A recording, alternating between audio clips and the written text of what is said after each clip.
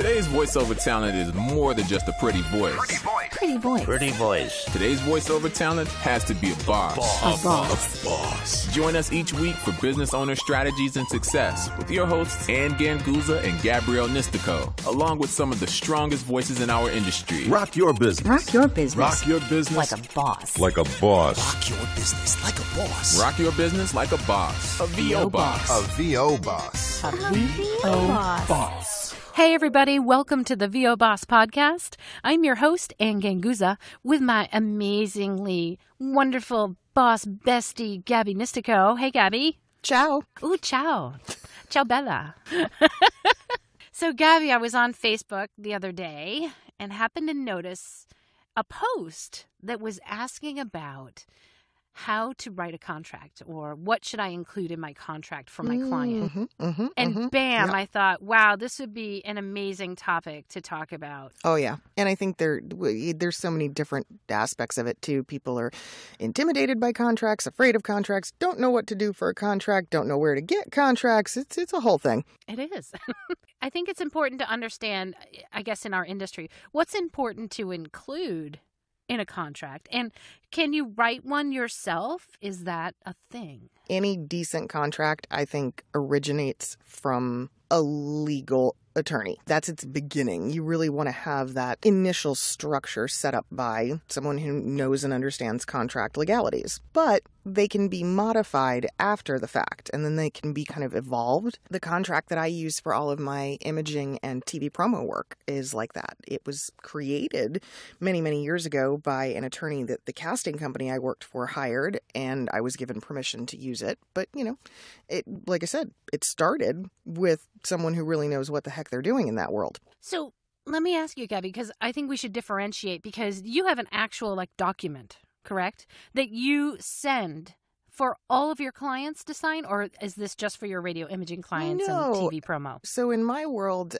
anything that's on retainer should have a contract. And absolutely. That could be a commercial client. And in the past, I have had commercial clients on retainer. I've also had corporate clients on retainer. But whenever there's a retainer and there's an agreed upon amount of work for a consistent agreed upon amount of money, then yeah, there has to be a contract in place. I'll take the contract that I have for imaging and promo and modify it depending on whatever that need is. Also, Gabby, I think it's important for our listeners to understand there is a contract that you can draw up, or there's a contract that you sign that your client draws up. Yes. I've had both. I have too. And, well, the reason I'm laughing is because in many, many, many instances, a client is going to present you with a contract. But my feeling on it is if you don't have a counter contract of your own or just a decent knowledge of contracts, then you really don't want the client being the one to originate it. Well, now that's very interesting, because I've had, for my corporate contracts, I've had companies that originated with me, and I will not get the work unless I sign it. However, I will say that every contract that, and this is important, I think, for you guys to listen to, every contract that you are presented with, you have an opportunity, right, to mark up that contract and to negate points on that contract that you may or may not agree with. Don't just sign a contract blindly, for goodness sake. Please, God, don't do that. I think it's your responsibility as a good business person to absolutely review all points of the contract, and where you don't agree with those points of contract, you can mark that up and submit that back to your client for review. Literally, all you have to do is put a line through the thing you don't like. An initial. Exactly. And your initials next to it, and then you resubmit it. I'm always going to assume that if the client is handing me the contract, that the contract is not written in my best interest, that it's written in their best interest. Of course. Hence, therefore, if you write the contract, you're at an advantage there, right? Because you are stating exactly what it is that you want from the client or going to provide the client. Now, I've had an instance where I've had a contract that was sent to me by a company, and it was a long-term contract, right, where I was getting a substantial amount of work for a substantial length of time. I then looked at the contract, marked up those areas which I didn't agree with, and put my initials there. And you can sign that to see if your client will accept it. And then there is also something that I have sent to my clients after that takes place is a statement of work contract, a SOW, S-O-W, statement of work, which you have to sign. It's something that you provide to the client if that you're expecting work from them, or they might send to you and have you sign as well. Yep. I've also had cases where I've submitted my contract to a corporate client, typically one of the big radio conglomerates, and then they acknowledge my contract, but they attach their contract as an addendum. Exactly. So and then we just addendum everything. Right. So it's a contract merging with another contract. Which then gets responded to with yet another maybe addendum. There's always... And they make a baby called an NDA. But yeah.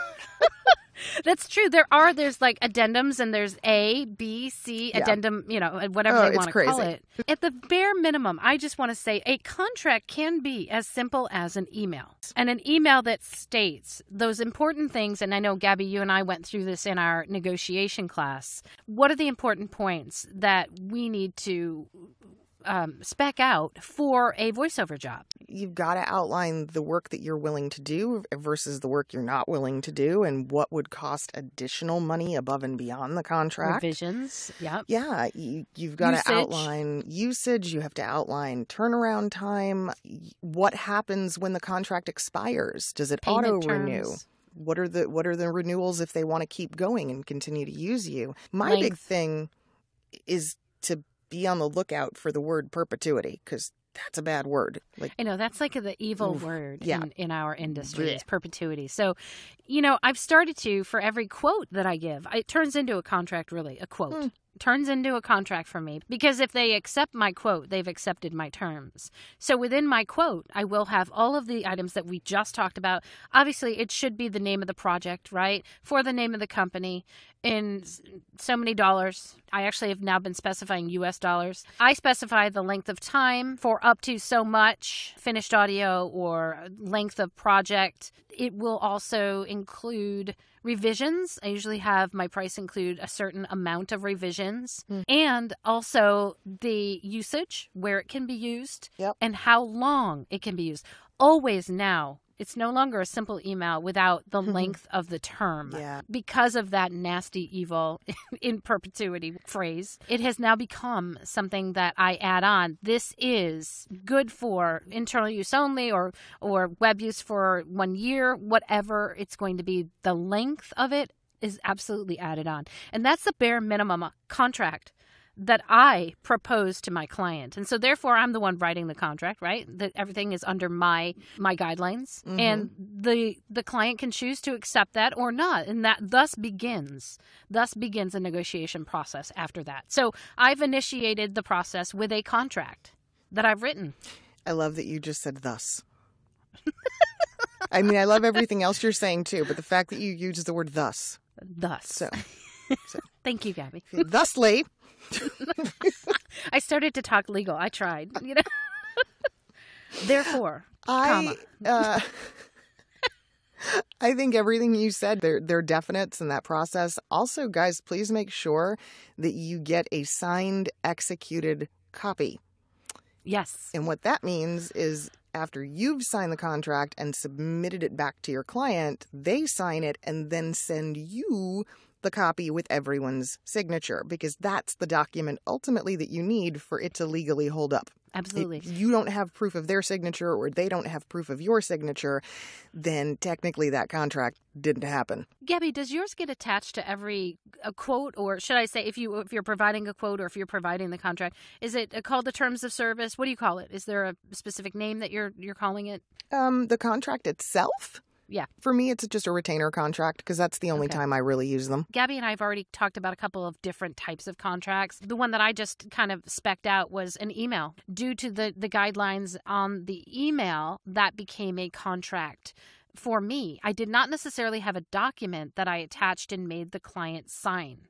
So there is that. When the client accepts and pays you for the job, they have accepted your contract, and the email is a legal binding document. Yeah, I technically view all of my invoices as a contract, and I get really specific about laying out the exact nature of the job and its usage and what it's for, and all those details go right in there. So even if that's it's a great point. Yeah, something as simple as like a local radio commercial, it's still outlined and documented, and yes, the client acknowledges it via payment. My initial email that I was talking about, right, where we're speccing out our terms, that does get cut and paste right into the invoice. And so that, again, becomes a binding document. Now, there are actual documents, right, that you can create, which I know I have an actual contract, right, that's like a PDF that I'll attach and say, please sign and return. And then I sign it as well. Both parties have to sign it to make that legally binding. Yeah. If that is the case, right, if you have a document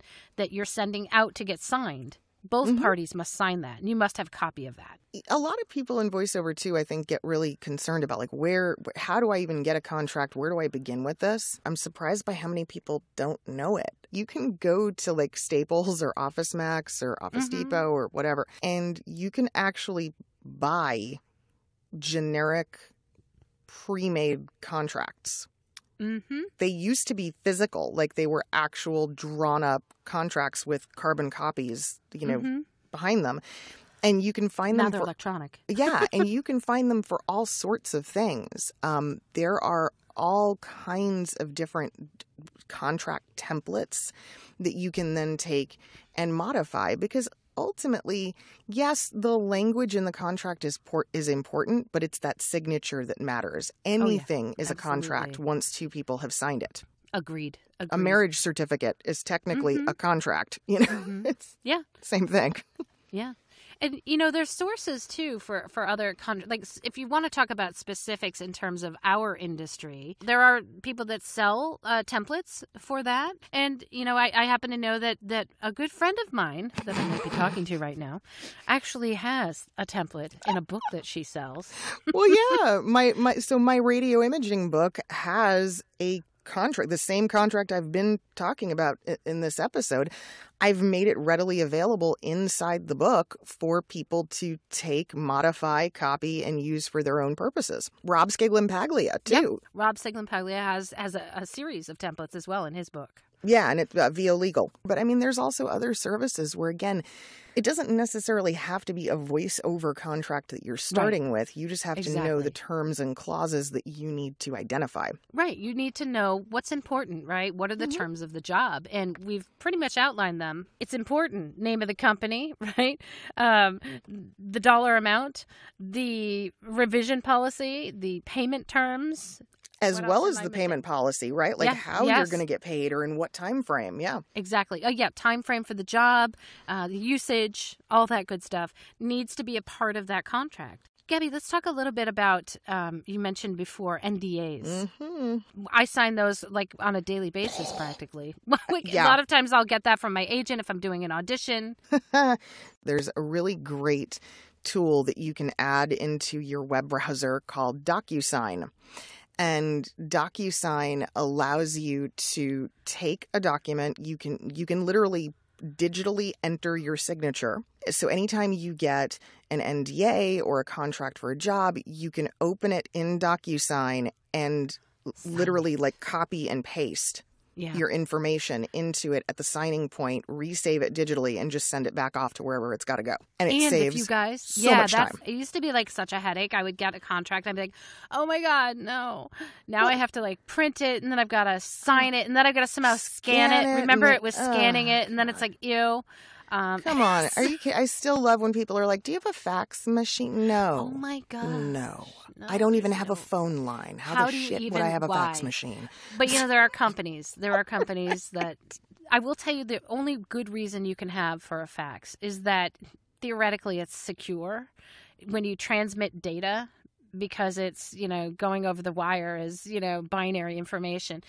It's probably one of the more secure methods of of getting something over to another location. So that's really good to know. Besides the DocuSign, if you have the Adobe suite yes. of products, there's Adobe. I think they call it Echo. They've revised the name a couple of times, but that's what I use because I have the Adobe suite. They always seem to make it so complex. Like, well, I mean, there's apps now too, the scanner apps. I mean, there are a lot of ways to make the process of having to sign contracts just a little bit less of a headache. Yeah, I mean, we're at a point where NDAs are a daily or multiple time per day part of a lot of voice actors' life. Because the information is sensitive and it's only meant for, a certain segment of people. And so back in the day when I worked in the corporate world, that was a process. Like you joined a company and you signed the contract, the NDA, basically, that said you will not disclose company information. Otherwise, you will be liable. Oh, yeah. NDAs, non-competes, all that stuff. Mm-hmm. You brought it up. You said it.